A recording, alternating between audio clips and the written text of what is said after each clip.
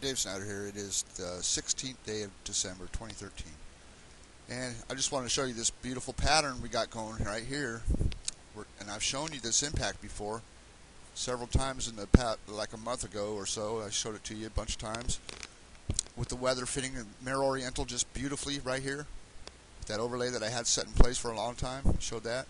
Well, so now we got basically every piece of land that you can walk on this earth is either a result of a lunar impact or was directly impacted by the moon. I mean, basically, you got one right here, and I just showed you this one the other day where Imbrium's right here. You can see Imbrium right there, and then Copernicus comes down right here. So that's two right next to each other. That about covers this area.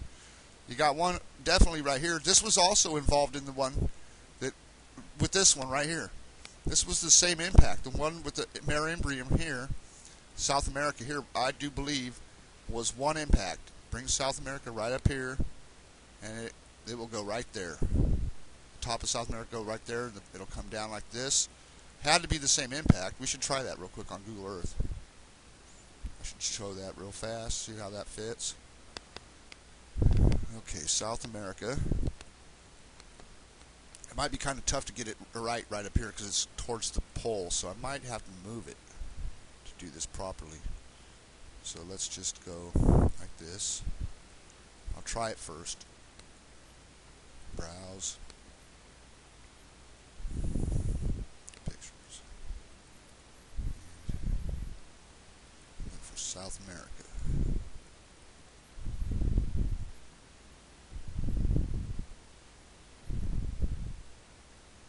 Right there. That's what I want. See, it's going to be tough to get it right up here because it's so much toward the pole starts to mess with the picture, but we might be able to work with this part down here. Okay, it's going to have to come over. Let's see, that's right, pretty close. About the right size.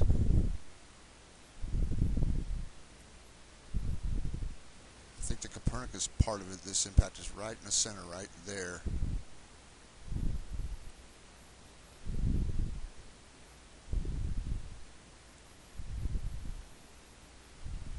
Okay, now I got a good idea. I think that was right there, basically. Something like that. Pretty close to that. And then we have the Schrodinger. Oh, that just explains everything right there. Yes, it does. Here we go. Watch. So that I put that right there. I'm saying this is pretty close. It's not perfect yet, but it's pretty close to where it would have had to have been. Okay. And then I'm going to bring up this other impact overlay that I have up here already in place, a little ways up, and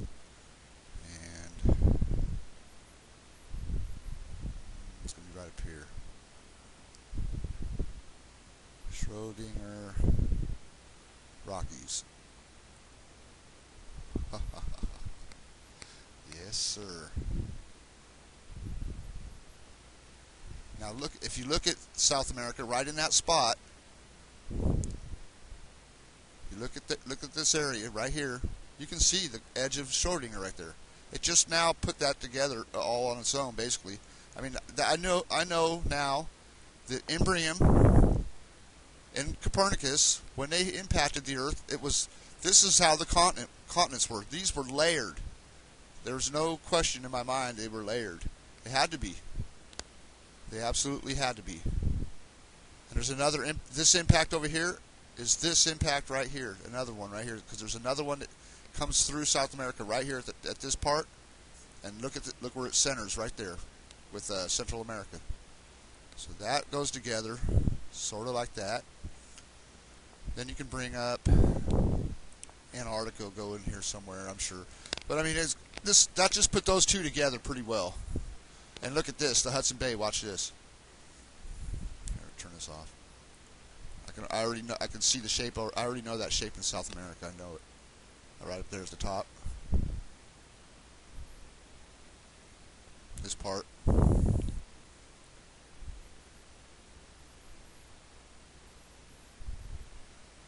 So you got all these ancient rivers.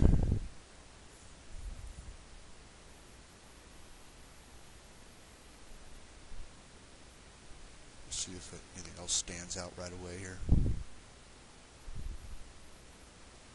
But that puts that, you can see Schrodinger right there. I put that together before, so that just put that together for me, pretty much. And if I bring up, I don't think I have Imbrium here, but I'm going to take Imbrium. I'll just take South America down here to the other picture I have of Copernicus already here. So we can bring it up real quick right there. And then I'll come back and move this one over here. Oh. Now I'll do it.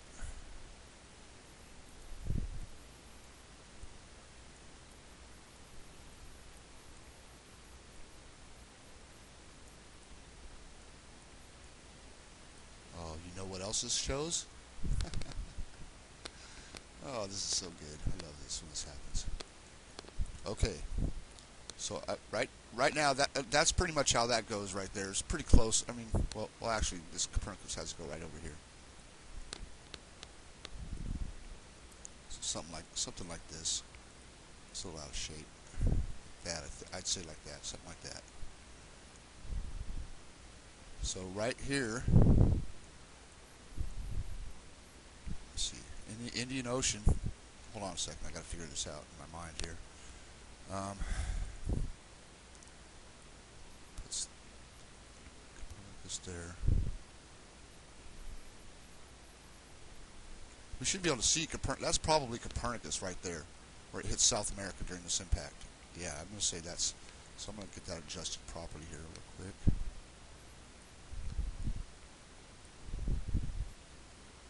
And we can see the shape of it. Definitely see the shape of it. I'd say it's right there. Pretty close. Right? Am I right? You can see the curve and the way it turns down here and everything. Might have it the size wrong, but it's definitely the right place. Okay. So that goes like that, and then that puts. I just showed Schrodinger right, because also the Indian Ocean goes. Let me just put the Indian Ocean up here. That's what I need to do. That's what it is. Okay, so I just showed Schrodinger in the weather, and it showed itself right in the middle somewhere of the Indian Ocean. It's like right here. It showed itself right here. Remember? Look at that. Right over that spot. Right there. Look at that. That's where it was. Here, it's still there. Some of it is. Not much of it. It's right here. Anyways. So that's straight down pretty much from India. So if we go straight down from India, straight down, it was like right here. I saw Schrodinger right here. So that puts that right almost in place. Right here is where actually we can see right here. Look.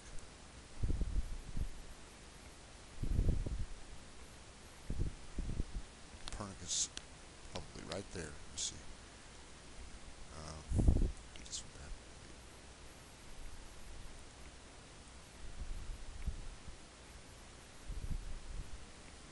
Oh, you can definitely see that's Copernicus right there, people. Come on now. Come on. This needs to be turned a little bit, I think. Maybe not. Nope. That's good right there. Because you can see this. Oh, that's what you see. This point coming in like this. But that does show Copernicus right there, the curve of it. Yep.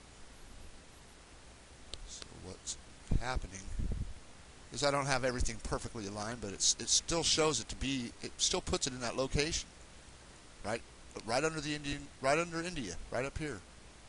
Actually, it was down here where I seen it, but it's in that neighborhood, and that's what matters. But you can see this where this whips back and comes back, and you can see that. See that? So it shows that this continent was involved in the impact with Copernicus. Shows that North America was involved. I'll bring that one up right now. Let's see how that fits. Let's see. I need to turn off this, and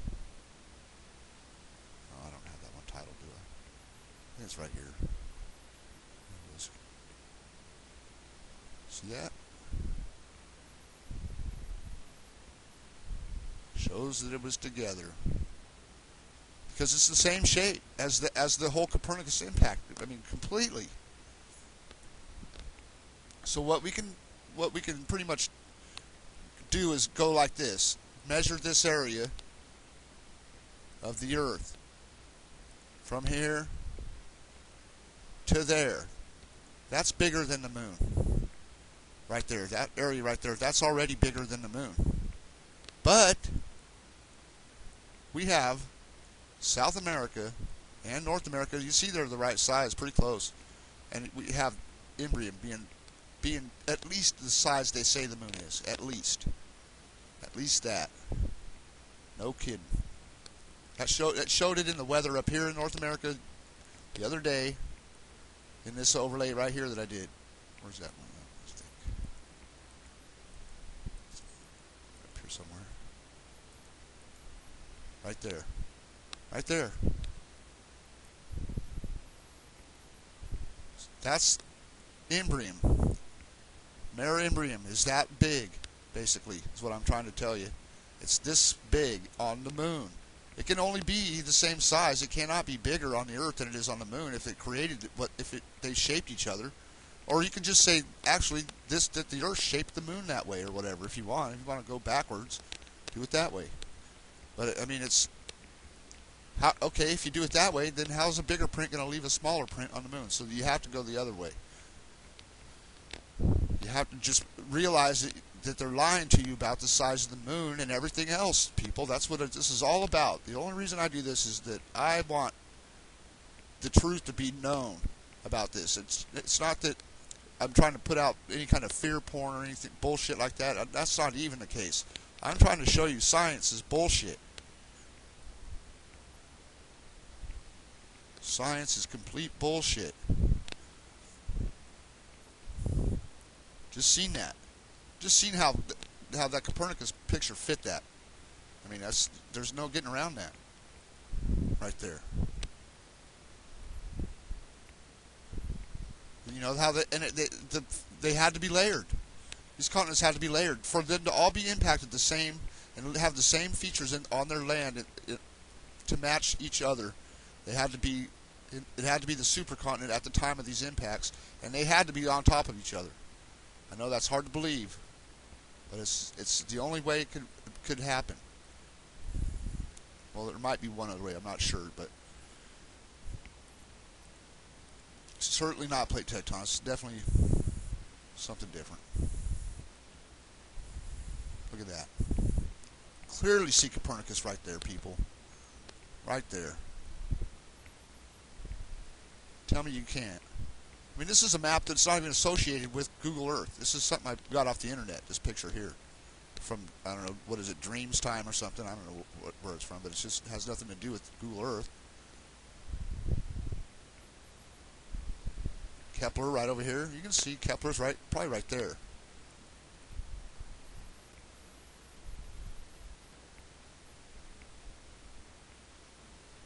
It is probably right there. This probably created the Kepler crater. Part of what created it. I mean, there was other land here, so you got, like I said, take a closer look at things. You see the whole thing right there. So whatever that size is of South America's upper area of South America, whatever size that is what size Imbrium is.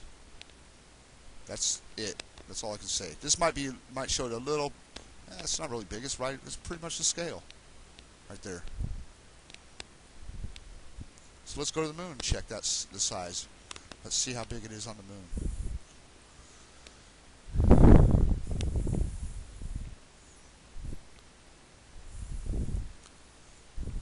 Let's see how big a lie they're telling you. Right? Let's go from here to there. 650 miles. So it's close to, like I said, 5 times the size, people. It's always that. Always. That's why I say just take a picture of the moon, put it over the Earth at 5 times the size, and start moving it around. It'll fit somewhere eventually. Just move it around. All you gotta do is save the image like this. Go up to File, Save, Save Image, title it, put it wherever you want it. Then hit Save. I'm gonna hit Cancel. Then you go to this button here. Go back to the Earth. Or first you got to flip that image over. You got to use Microsoft Paint to flip it over. And once you flip it over, you hit this overlay button right here on the Google Earth. Right there. And then you just browse for your image of the moon. And then I usually, if you haven't flipped it yet, you just go like this. You hit Browse, you right click, like this, and then you go to Open With, Paint. Then you go right here. This is how you flip it. Flip horizontal or whatever. Okay, and then you save it right here. Okay, close it. Then hit Open. There's your moon image on the Earth, reversed. Okay.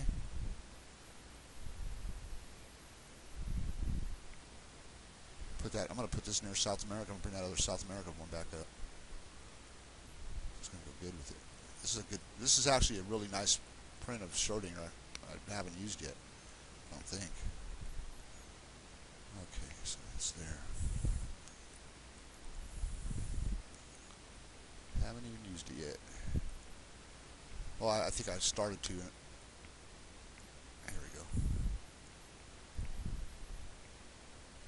I think it goes. Got this point right here, so I'm going to say. Probably goes like that. Look at that. Okay. Right about somewhere right in there. What do you think? It might go up a little bit actually. Right? How about right there?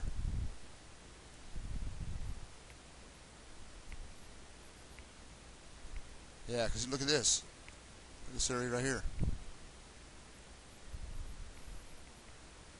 Right in place. And then you got that crater right there. There's probably a big mountain right there. Big mountain there. Yep, it fits pretty good. It might not be perfect. I might have it off still. Oh no, you got this up here fitting. Right here. That works.